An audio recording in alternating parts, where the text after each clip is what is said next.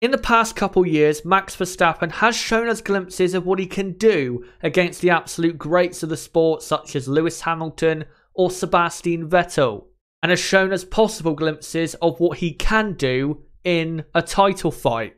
But now that Red Bull and Honda are getting their act together as a partnership and a combination going into 2020, does that mean Max Verstappen can challenge for the World Championship for the first time in his career in 2020? And is he ready to do so? And what about the engine supplier and his team? Are they ready as a combination and partnership to be at that level?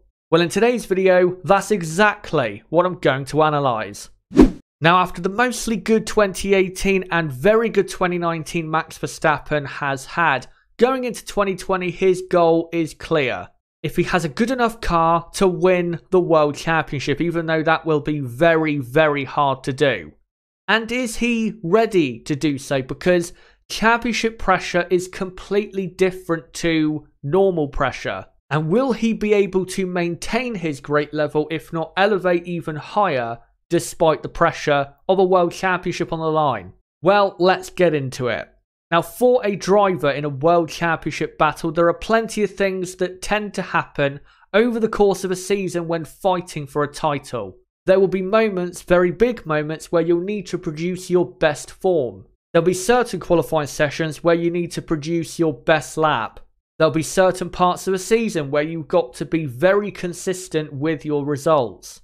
But the two biggest areas, in my opinion, when it comes to driving and succeeding in a title battle is producing the goods in mentally tough moments and producing the goods when you really have to, such as a key overtake at a certain part of the race that completely changes your result.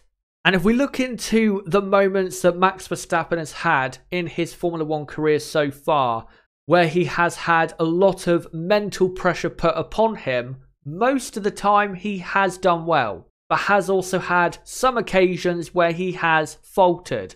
And we'll start off with his Red Bull career. And really, when it comes to the moments of his career mentally, we're only going to be talking about his Red Bull career, because at Toro Rosso, let's be honest, there's no real pressure. You're driving in the midfield and there's no pressure to get results for a team that doesn't really require certain positions in the constructors. Thus why drivers in the Toro Rosso team tend to succeed, because the pressure is not exactly on. It only tends to be on when you're really underperforming. But his first big mental moment, in my opinion, of his Red Bull career was his first race for Red Bull, of course. His first victory, the 2016 Spanish Grand Prix. Now, yes, he was lucky to a degree in how things happened. You know, his teammate being put on a 3-stop and the two Mercedes drivers crashing. But to hold off a very experienced and world champion driver in Kimi Raikkonen to win your first race at 18 years old is massive. Most people would have completely crumbled in this situation. But Max Verstappen showed incredible mental toughness to just about hold on for victory after being under pressure for so long. But then he goes and does something that is at the absolute other end of the spectrum, such as what he did at Spa in 2016, where at the start of the Grand Prix, even though it wasn't totally his fault, he needlessly dive-bombed down the inside of two drivers, taking a monumental risk, and of course it did not pay off. As Max, as usual at this point of his career, was showing some immaturity that we would go on to see about a year and a half later. And a year and a half later, of course, is the start of 2018. And at the start of that season, when Max had good opportunities or had to really produce in big pressurized moments, he wasn't exactly getting the job done. For example, the 2019 Chinese Grand Prix, he really should have won that race by an absolute mile, considering how quick his car was on fresher and softer tyres, but completely bottled it and finished in 5th place by trying too hard and being too aggressive, which was such a trait of him at the time. And then went and did the same in Monaco, trying again way too hard in practice 3, crashing out and losing a chance at going for pole position and the race victory. But as we know, after the Monaco Grand Prix of 2018, there was a new Max Verstappen. And this new Max Verstappen wasn't more cautious or less aggressive. This Max Verstappen was just plain smarter in how he did things on track. And if you look at certain moments later on in 2018 compared to moments early in 2018, there was definitely a difference mentality-wise for Max Verstappen. The first example of that is how he held on for victory in the 2018 Austrian Grand Prix when under pressure from Raikkonen and Vettel. And in a similar way to his first ever race victory, the pressure was really on for him to manage his tyres, get to the end and just about stay ahead of the two Ferraris. And again, just like that race, he pulled it off. And then came in 2018 another big mental moment for Max Verstappen, as after losing out on what would have been his first pole position in Formula 1 because of a great lap by Daniel Ricciardo, his teammate, Max now had to respond to the challenge his teammate laid down to him and had to make sure to not blow a good opportunity of victory in the race, which is exactly what he took, like getting past Daniel at the start and running away with the Grand Prix. And then we come to 2019, a year that was definitely Max Verstappen's best in Formula 1. And mentality-wise, he was also at his absolute best. Firstly, in Hockenheim in 2019 to keep cool and calm under lots of pressure to win that Grand Prix, despite 1 minute it raining and then drying up the next minute. And again, with all the chaos going on, he kept cool and calm and won the Grand Prix like an experienced pro would. And then at the next race in Hungary, had a big moment for himself mentally where he got his first pole position of his career, even though it was very tough for him to do so. Because he knew he had the car to get pole, but had two very quick drivers determined to stop him getting that in Valtteri Bottas and Lewis Hamilton, who were both very quick and tried their best to stop him, but Max Verstappen, when it mattered most, produced the goods. Which, as we know in championship battles, is exactly what you have to do. The big drivers in the big moments produce when it matters. Just look at Lewis Hamilton. He does it almost every time. But just because Max Verstappen in the last few examples has improved mentally doesn't mean he still doesn't have his deficiencies. Because at Spa in 2019, he replicated what he did 3 years previous, by being needlessly aggressive and ruining his Grand Prix straight away. And taking needless risks in a championship battle is something, of course, you cannot do, and that is something that Max has got to cut out, because he won't be able to do that like he does normally. And the race also in Mexico showed that Max is still at times immature, by first deliberately speeding under yellow flags and then getting way too aggressive trying to pass Valtteri Bottas and even Lewis Hamilton in the first few laps of the Grand Prix, which led of course to his puncture with Valtteri Bottas and then led to a quite mediocre result at the end of the day. And again, when in a title situation, he will not be able to do this, because you cannot take risks like he did in Mexico and Spa and get away with it every single time. Eventually, it will come back to bite you. And he has to improve. Even though he has improved upon it, he has to continue improving upon his risk management, because that's something that Lewis Hamilton especially has become very good at. Lewis Hamilton, don't get me wrong, does take the risk here and there, but he will take it in a very controlled manner. He won't be out of control when he does something risky, like going around the outside of Sebastian Vettel at the second chicane in Italy. A risky move, but calculated. That's the difference between championship pressure and just normal pressure. You've got to make adjustments. And if Max is indeed in a title fight in 2020, he will have to make those types of adjustments. But another big moment mentally, I think, for Max Verstappen came at the 2019 Brazilian Grand Prix, especially with his overtake on Lewis Hamilton at the safety car restart. Now, yes, Lewis Hamilton wasn't exactly in the best shape to defend himself, but Max Verstappen, in a big moment, if he was going to win that Grand Prix, had to produce and show incredible mental strength to, no matter what Lewis Hamilton tried to do defensively, get past. Which is exactly what he did as he battled his way past, got into the lead and won.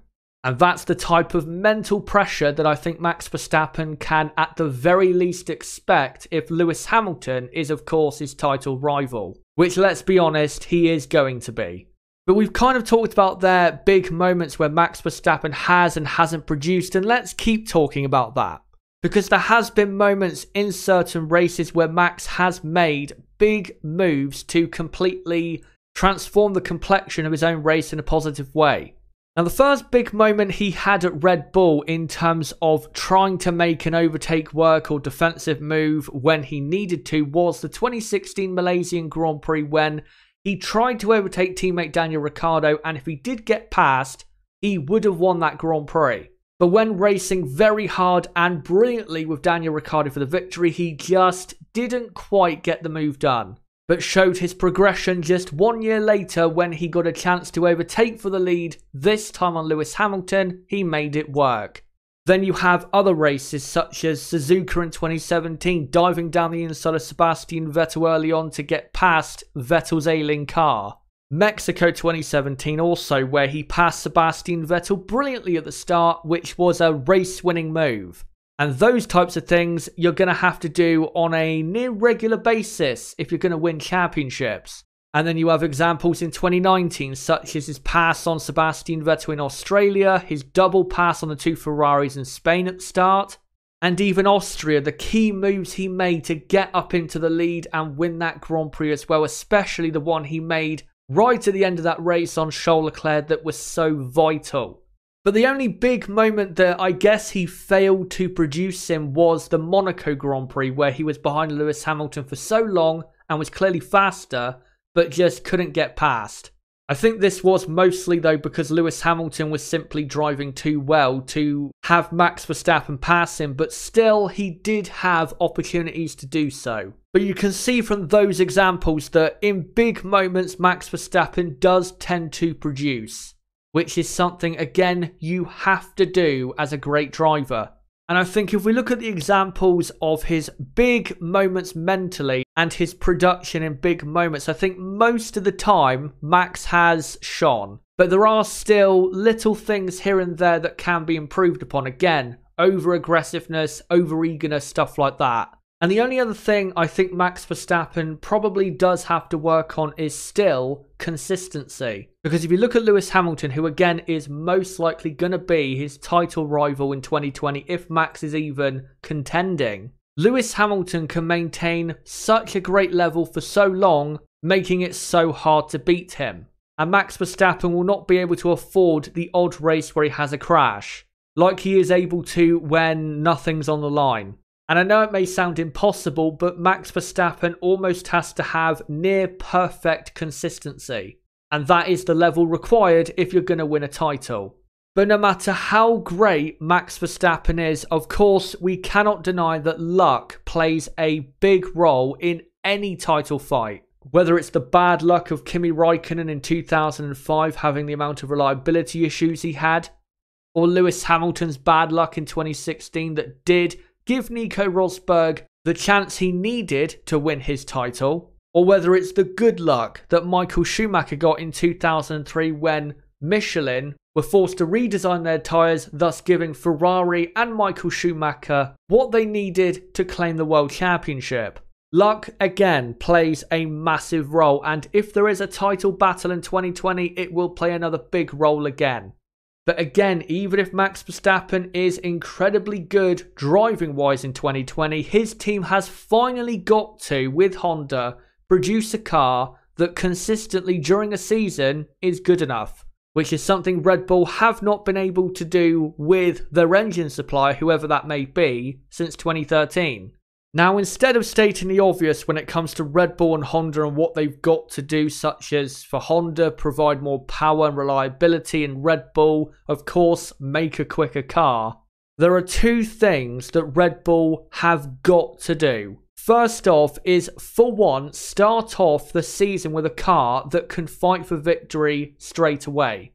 Like the car was acting at the end of 2019, for example, a car that can allow Max Verstappen to straight away be fighting for first or even second place at worst.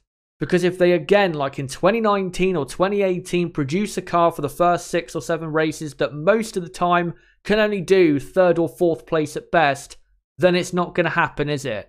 A championship challenge is just not possible. And for the first time in a while, they have got to get it right early on. Because we know how good they are at developing a car over the course of a season. We've seen it for so long. This is the best team, Red Bull, at developing a car over the course of a season. So if for once they just started with a car that was close enough to what they ended the season like, then maybe they could actually go for it for once. And obviously, keeping up that rate of development is going to be such an important thing and is the second most important thing of their season. But if Red Bull don't start the season off with a car that is, say, as good as the car was at the end of 2019, then forget it. Because then it will just be the same as what 2019 and 2018 was. The car is okay to start off with, then peaks at the end of the season. It is time for this team to wake up at the start of a season. But what about the role of teammate for Max Verstappen, Alexander Albon? Can Alex Albon play an important role in a championship battle if there is one? Well, the role of Alexander Albon is quite simple. He is going to be Max Verstappen's number 2 driver. And whenever Max Verstappen is going to need help, if Albon at a certain weekend is quick enough, Albon will have to help him. Whether that's attacking a championship rival to put that person down another position to help Max Verstappen in the standings, or holding up a driver again to help Max Verstappen in the standings. But I think honestly the best example of how Albon will be used to help Max Verstappen is this.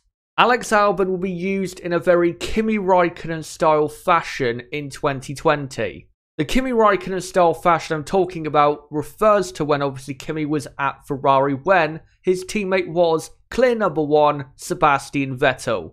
And when Kimi Raikkonen, for example, was not quick enough compared to Vettel or not in a position to really compete with Sebastian Vettel, Ferrari would use Kimi to block Vettel's rivals. A great example of this is the 2018 Chinese Grand Prix where Kimi Raikkonen had a poor start. He was left out a lot longer than teammate Vettel to hold up Valtteri Bottas, who of course jumped Sebastian Vettel at the first round of pit stops, and even though Bottas got past, Raikkonen did his job, because it then put Sebastian Vettel right on the back of Bottas. And that is essentially the way Albon will be used in 2020 by Red Bull. If there are certain situations where they think Albon can block or hamper one of Max's rivals, they're going to do so. Because simply Alex Albon, let's be honest, is not going to be quick enough.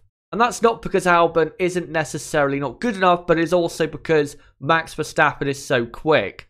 But Albon is, I'm afraid, a guinea pig. And I don't think, to be honest, Albon will mind because he obviously loves driving for the Red Bull team, and I don't think he really cares if he is Max's number 2 driver. But that is the way Albon is going to be used in 2020 in my opinion, and I think that's the only way really he can help Max Verstappen in a title battle. But all in all, in conclusion, I think Max Verstappen is mostly ready to contend. If you give him the car, he should be able to push Lewis Hamilton, for example, very hard. Whether he'll win it or not is a completely different matter. But let me know in the comments section down below, guys, if Max Verstappen does have a good enough car to go for the 2020 Drivers' World title. Do you think in 2020 he is ready to win it? Let me know in the comments section down below, and also let me know in the comments below how you think Red Bull, Honda and Alex Albon can help Max Verstappen in 2020. But yep guys, that is it for today's video. Don't forget to subscribe again for more content like this, and don't forget to hit the like button as well for more content like this. And my next video, guys, will be coming up next week, and that video is about McLaren and their prospects for 2020. So until that video, guys, it has been me, ChazzaHD. Goodbye.